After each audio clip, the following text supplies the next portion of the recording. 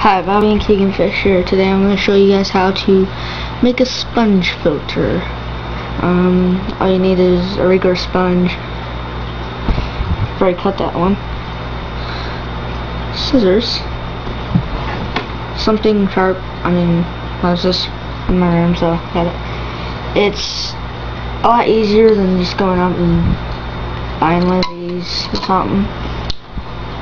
All you gotta do is cut it to the size you want. Take your sharp object, shove it in there, about halfway. Then what you are going to do is get an air line, which I don't have right now, but I'll show you one. An air line, air pump, and all you gotta do is shove it through there, about halfway, almost to the middle, and voila, it works. It works as a biodegradable thingy, and what it does is get chemical stuff in here, I guess, and it never loses its color. So yeah, Bobby and Keegan Fish.